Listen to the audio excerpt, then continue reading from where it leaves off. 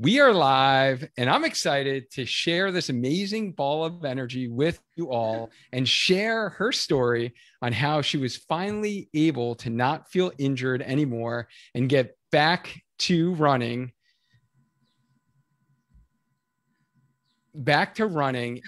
14 miles. And she just told me actually 15-mile long run again. So we're talking about how you can dig yourself out of the running injury hole with one of our Spark winners, Kaytlin Brown. Thank you so much for coming on to share your story with our community.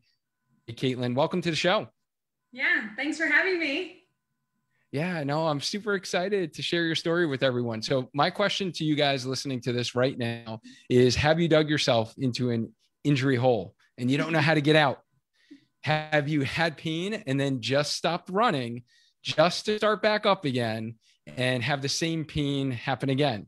Or perhaps a new one creep back up. So have you been to your doctor or your physical therapist and they just tell you to stop running? Right? These are the common things I hear all the time. And Kaytlin was in our Spark Back High Touch Point Run coaching program. And she is going to share with you what worked really well for her during this program and how she was finally able to start running long distances again without the reoccurring injuries that she's been struggling with for a while. And she was able to hit the trails, and now weather's nice and she's able to get out there with some summer running with her husband. So I'm excited for this. For those of you who are jumping on the live right now within our Facebook live stream, can you guys do me a favor and just comment live? Let us know that you're here. And if you're catching the replay, just comment and we'll be able to give you a little shout out. So Kaytlin, thank you so much for coming on. I'm super excited to have you here, as I mentioned. Let's start out with kind of just a little background on, who you are, where you're from, and just to let the listeners know where you're from.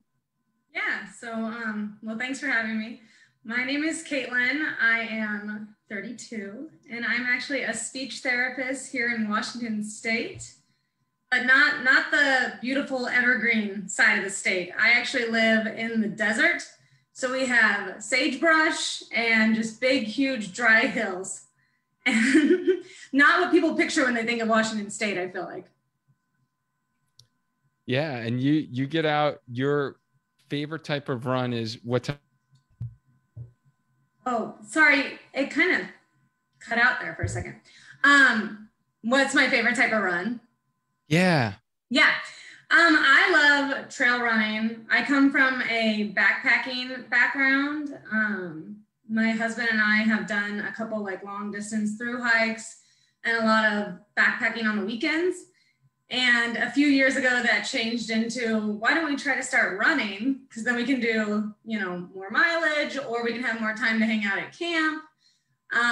So yeah, my favorite type of running is just trail running, just to kind of see the outdoors. Yeah, no, I am not personally a trail runner myself, but I'm not opposed to it, right? Like I could see myself getting into that. Soon. I know you're probably looking for tempo run or speed run, but slow trail slogs are my jam. No, I have a lot of clients that love the trail run, and it's definitely, especially when you get to those longer distances, it's definitely a different element. And, I have some clients that, working on 50Ks, 50 milers, one that's going to be doing 100-miler. So yeah, some of these distances can get pretty crazy. It's like a whole nother world of running, but I know there are some people in our community who love to trail run. Certainly. Yeah, it's definitely, coming from backpacking, it's been nice because we kind of know what emergency things to bring and what stuff like that to bring just in case something happens. Yeah, no, I'm sure there's definitely the emergency scenarios that you need to pack right? You need to pack well, and you definitely need to have your hydration, your fuel with you, as well as those safety items that you mentioned. So for those of you who are just jumping on here on the live stream, this is Kaytlin. She was in one of our coaching programs, and she's really here to share her story on how she overcame some common running injuries suffered by many runners that I do see out there. So I wanted to bring her on the show to share her story, because I think we always can kind of relate to others who are going through similar struggles that we are.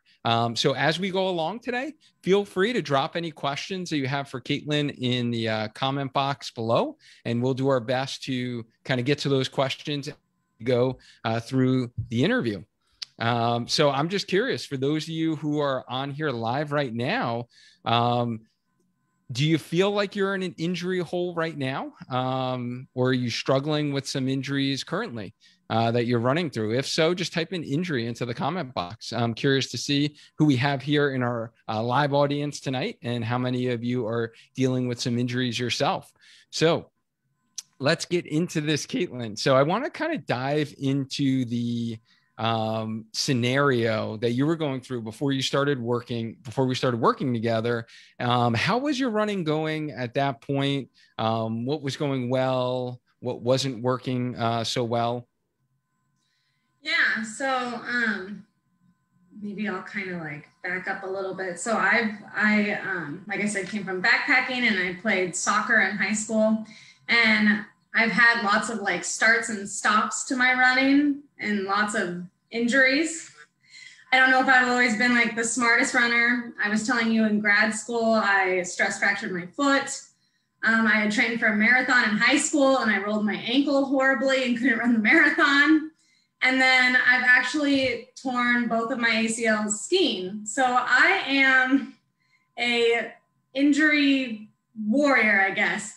But this kind of like injury situation was just so different. So yeah, so my running, essentially when COVID hit, you know, I was like a lot of people where I decided to get more dedicated to my running. A few years ago, we got a border collie mix, and she just needed to run. So I started running pretty diligently with her. And then in March, I started following a pretty straightforward like marathon 50K plan.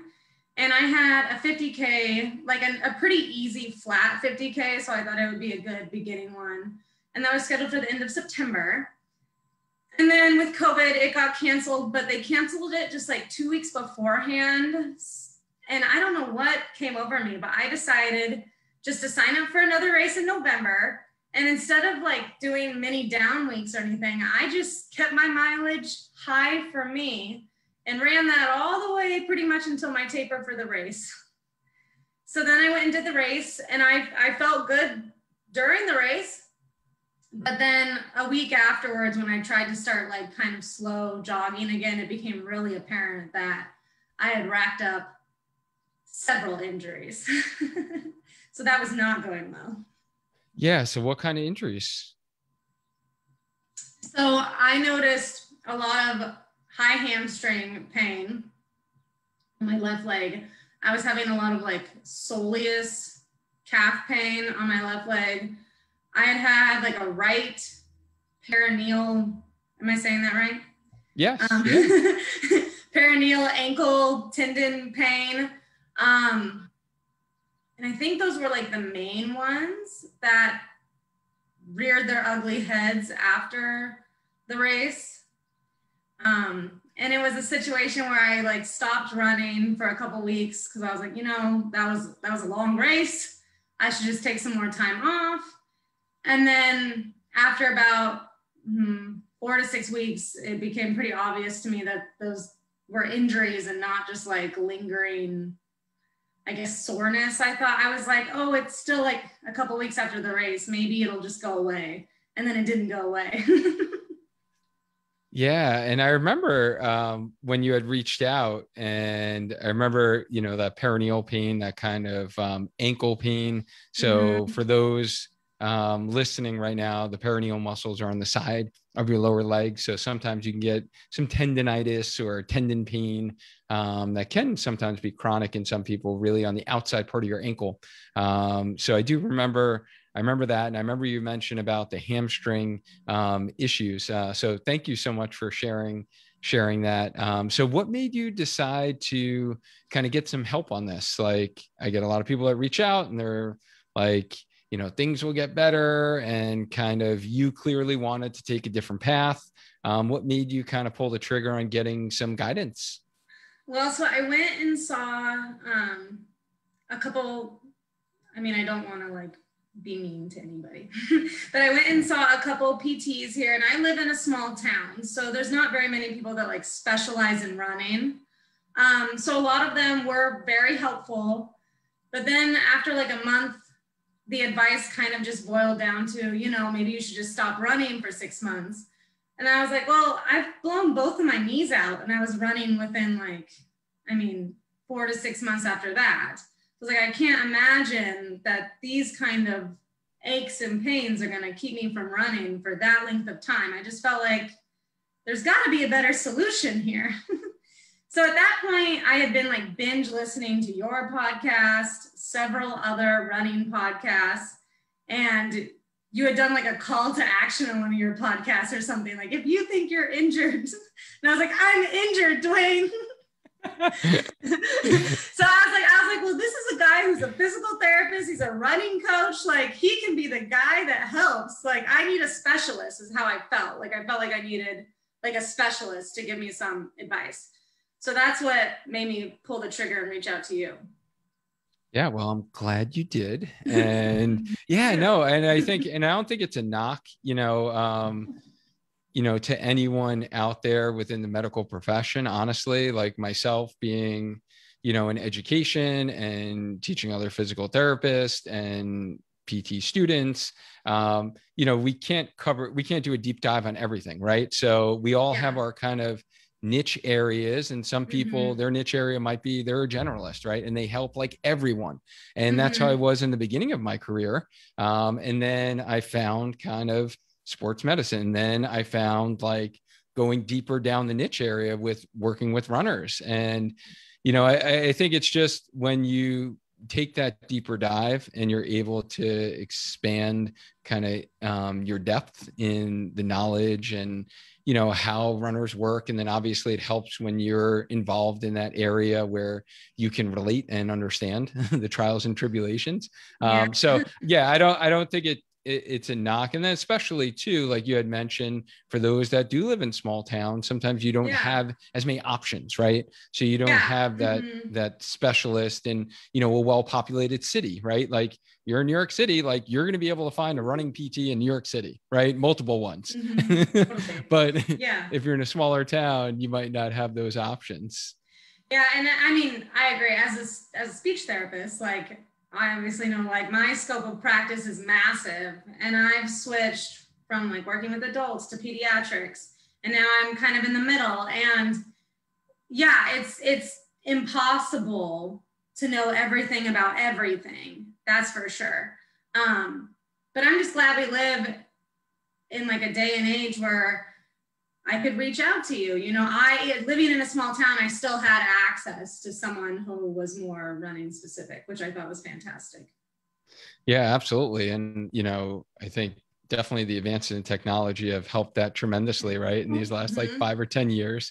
So that is great. And so before we started working together, were there any like hesitations that you had about kind of working together?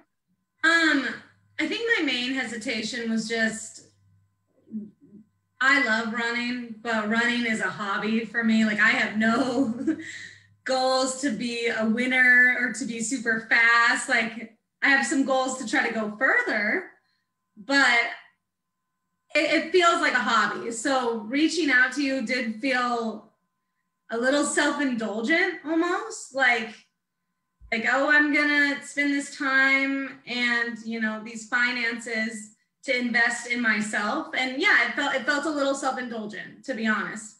My husband and I just bought a house, so we're really busy with the house.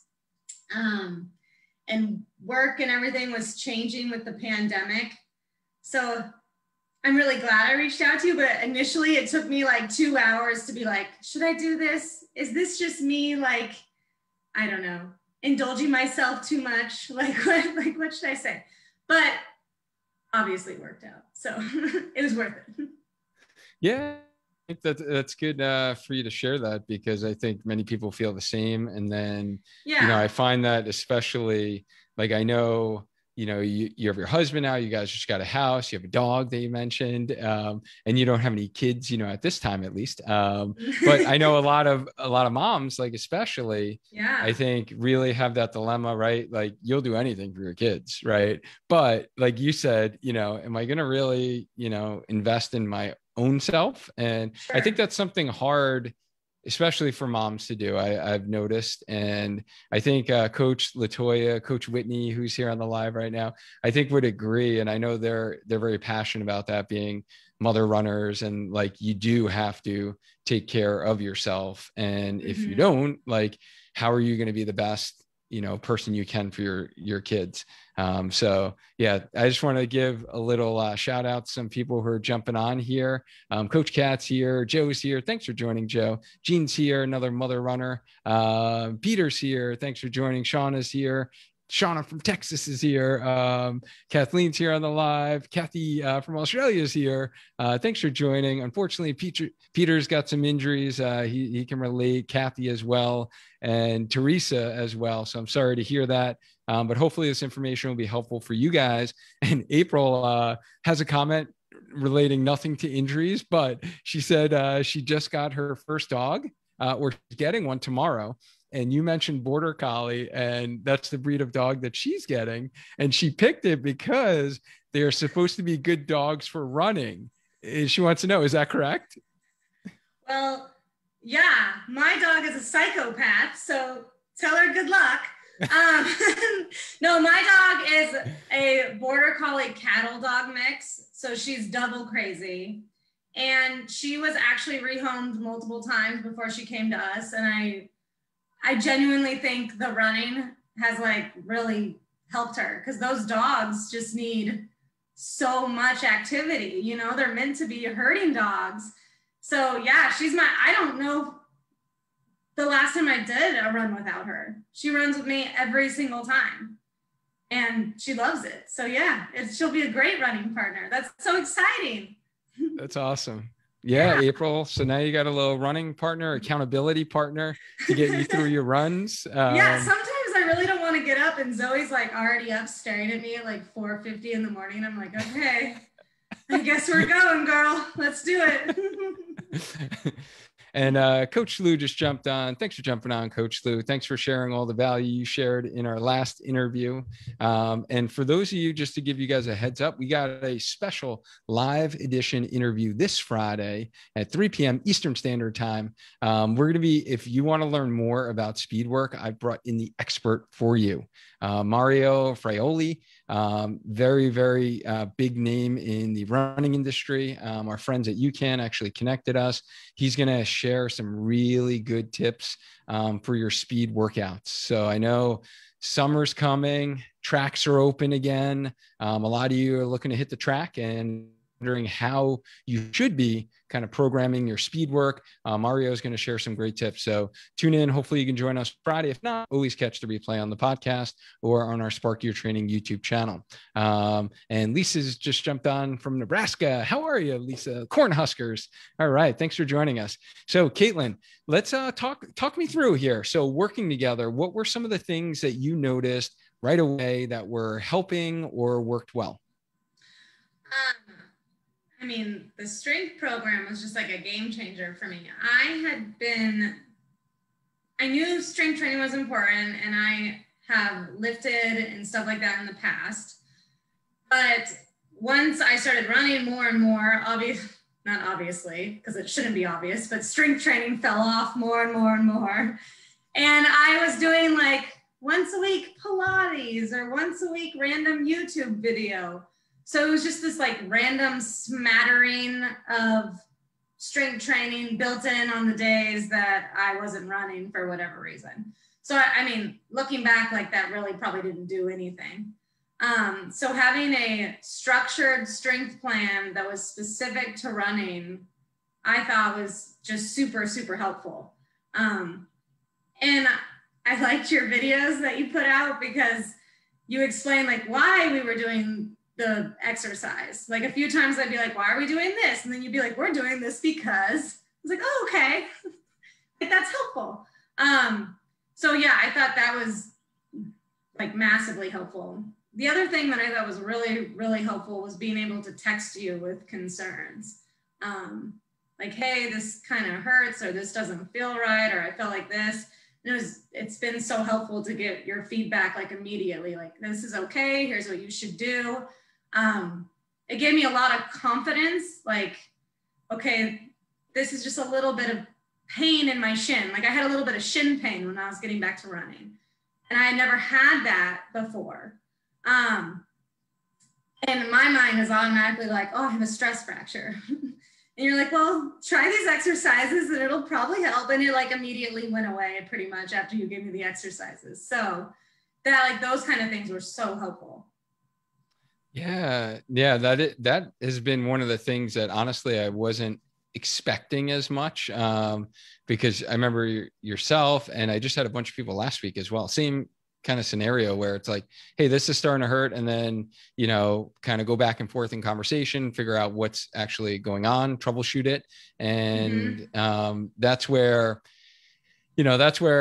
my physical therapy knowledge and, doing this for 18 years can help streamline that process versus, sometimes, with the trainer, coach, whoever, it's a matter of like, okay, you're feeling this, go ahead and ice and, take it easy for a day or two. Sure. So I think that's definitely a benefit where we can streamline and really kind of cut things off like quickly before they escalate to be more serious problems where you do actually need to, get treatment for like an injury. So I'm glad that was helpful for you Totally. as well. So tell us, where are you now? How's your running going? Yeah, running is going really good. I finally don't feel injured. Everything has kind of settled down. I don't know if you said in the beginning, but I did a 15-mile trail run this weekend. And so that's been my longest run since November. So that was awesome. And I felt really good during it. My gauge for running now is, does anything hurt? And I sometimes get sick. And so am I getting sick? So I'll know I'll be doing things right if I'm not sick and nothing hurts. And like this weekend, the run was just perfect. It felt fantastic and I was so excited. So yeah, things are going good. I'm continuing to follow the 5-day-a-week running structure kind of that you laid out. And I think that's the perfect amount, enough that your body gets like almost a daily dose of it, but not a daily dose. So you have time to recover. Yeah. I'm trying to think, were you running more than that when before we met? You were. You're doing like 6 days or 7? 6. I never ran 7, but I was running 6. And I mean, maybe eventually 6 would be a goal again, but right now 5 feels perfect. Yeah. And the unique thing, well, not so unique, maybe it's not as surprising as you may think, but, some people feel that in order to invest in coaching or to, get a coach, they need to have like this big marathon goal, right? Like, yes, I'm getting a lot of people reaching out with October goals, like with races coming back. And I remember when we had first talked, because you were very unique in that you had a great perspective and you were like, well, I don't need to do a race right now. Like, I just really want to get healthy and be able to build up my so my husband and I could like enjoy the summer outdoors, right? And be able to do what we love, explore all the trails in Washington State there. So yeah, tell me, how has kind of being able to get back those long runs affected your life? Yeah, it's been really good. Like you said, when I was realizing that I was just like injured in like December, I finally had this like ding, ding, ding. Like, I don't have to try to run a race this spring. Like, just table that. You don't need to run a race. Let's just focus on like the summer. my husband also has the summer off. And so that was like a huge priority for me. Like, we want to hike and run and camp this summer, and I don't want to be lugging my injured body around. Like, I want to feel good. So in terms of like how it's affected my life, I mean, now we have a whole summer planned out of fun running. And I did this since the last time we talked. I signed up for another 50K in the fall. Nice. So yes. I will be doing that. We signed up for it together, and our only goal is to not get cut off by the cutoffs. So that's our only goal. It's in Bend, and we used to live in Bend, Oregon, and we got married there. So we've been wanting to go back, and this is kind of a good excuse to get to go back. So it'll be there you fun. Go. Yeah, yes. So we're excited, but I mean, my favorite thing about like trail running and stuff like that is it's a lot like hiking. It's you go for the snacks and the views, and but you just go a little bit faster than hiking. So that's my new goal, is to not get cut off by the cutoffs in the fall, and to not have my body explode again afterwards. So take a very sensible approach to the training and everything leading up to that, and continuing to do, the strength training and everything that involves. Yes. I did strength training today in my office on my lunch break. So awesome. I love it. Yeah, no, that's key, right? And yeah, for those listening out here too, like if you guys do a program with anyone, and you're like given specific exercises and you're given a specific run plan, like it's not only to do for the short term, right? You should be doing this as part of your lifestyle, right? Because we want to be lifelong runners, right? And be able to do this for a while and stay injury free. So if there are specific exercises, whether or not you went to even formal PT, right? You saw a physical therapist for a running injury, they gave you specific exercise, your rehab exercises should become your prehab exercises. So the exercises that you're going to do for the long run, so you can continue to run long, right? And then ideally those exercises would be progressed as well, right? So you don't do the same exact exercise for the next 20 years. I think about like patients that I've met, they're like, yeah, I saw a PT like 20 years ago, and I've been doing this exercise every day since then. I'm like, wow, that's great, because you're super compliant, which is amazing. But like, you probably needed a little bit more stimulus, and really progressions from that. Oh yeah. You don't get patients like that? I can't believe somebody's done. Wow. Good. Yeah. Good for them. Yes. Yeah. It's interesting. Some of the stuff that I've seen, like stuff with the old stick figure pictures, I like pull them out. And I'm like, wow, man, these things are ancient. I haven't seen these things in a while. We got videos now. We got YouTube. Have you heard of that? Yeah. And I think for me, like coming from, ACL injuries are pretty big injuries, and that my left knee in particular, I was non-weight bearing for a really long time because I did a lot of meniscus damage too. And so I don't think, like I got a lot of imbalances from that, I believe, but none of it really showed up until I started running all the time and doing like the repetitive motion again and again and again and again and again. And like, then I think that's when all my lingering issues arose that I didn't even know they were issues. Yeah. So tell me, what do you think has been most helpful working together? I hate to beat the same strength training drum, but okay. the strength program, cool. I think was really, really helpful. And then I think it was just help. For me personally, I needed guidance on like how to get out of this like whole injury pattern that I was in, because it was like, I would feel good for a week. I would run. I'd feel bad. I would run. I would feel good. I just could not figure it out. And it was really helpful to have you, especially in like that first month, just to have you be like, this is what you should run. And then when something hurt, it was also helpful to have you be like, here's what you can do about it, but you should still run today. And I think that was really, eye-opening to see like you telling me to like, okay, it's okay to run on this. Like, this isn't, I don't know what a specific example is. The shin probably is the thing that I think about the most. Because if I was by myself, I probably would have just like not run again and again and again. And now I think that really wasn't necessarily the answer for what I was going through. Yeah. And if there's anyone out there that's kind of on the fence about, the program, any advice or recommendations you can give them?